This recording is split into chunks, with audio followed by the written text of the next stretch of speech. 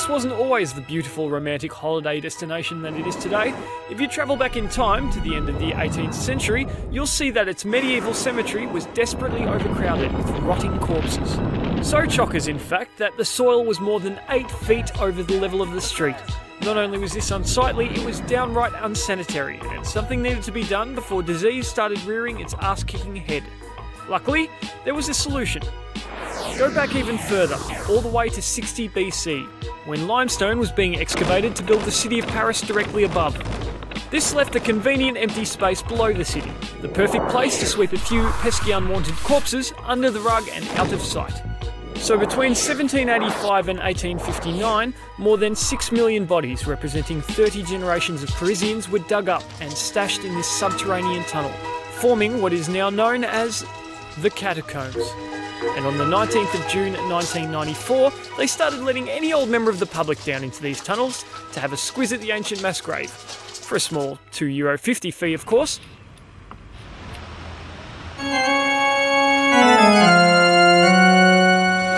We decided to go and check it out for ourselves.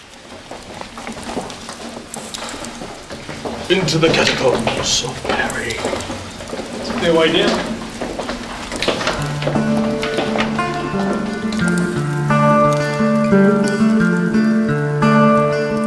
We're in the catacombs below Paris. Spooky! After descending down a long spiral staircase, we made our way along a seemingly never-ending winding corridor.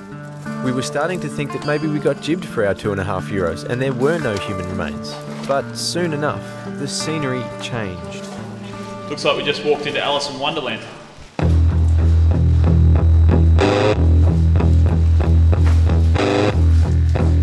The truly amazing thing about this immense burial chamber is the way the bodies were deposited. That's pretty spooky. They weren't just dumped in any unorderly fashion. The bones were meticulously aligned and stacked to create the walls of around 2 kilometres of walking passage. There are so many bones here, it's unbelievable. I just can't believe they just had the bones there for people to touch. Yep, bones connected to the bone. Interesting wallpaper. How many bugs do you think are in there? They are eerily arranged to form patterns. Skull and crossbones. There's a big cross over here. And even hearts. I think that's supposed to be a love heart. Yeah, it's made with love. This is freaky as. It really is a bizarre experience being down there amongst what's left of around 6 million living beings that were once just like you or me. I know I've never seen anything like this. Jag, Lee, they've never seen anything like this. It's much more in your face than your regular old cemetery. Once again on this trip I find myself saying I've never seen anything like this. It seems fake. Never ever seen human bones like this. I feel like I'm in a pirate cave. It's just so overwhelming. It just can't be real. You keep on expecting to see a little factory making fiberglass bones. Have a look at this. Fiberglass. There's a smell in here. It's pretty musty.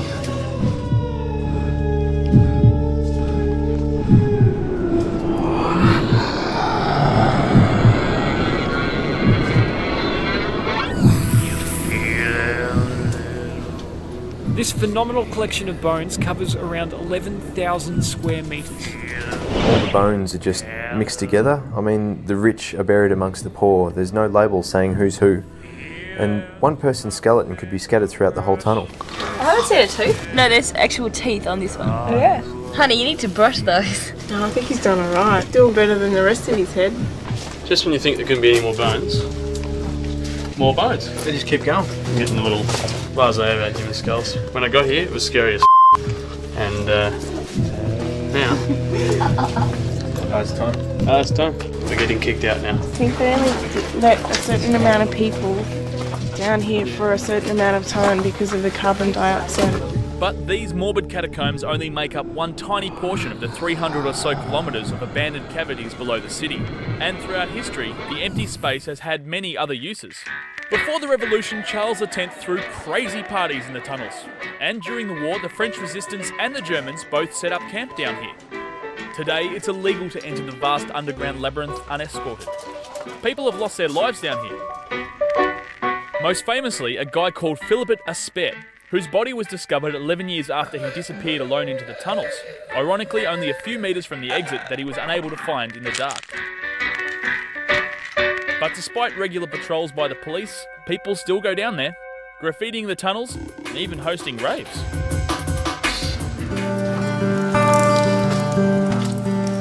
On our way back up to the surface, just before we were about to leave, we had our bags searched to make sure we weren't trying to smuggle out any bones. Apparently people try to sneak them out quite often. How many people steal bones from there?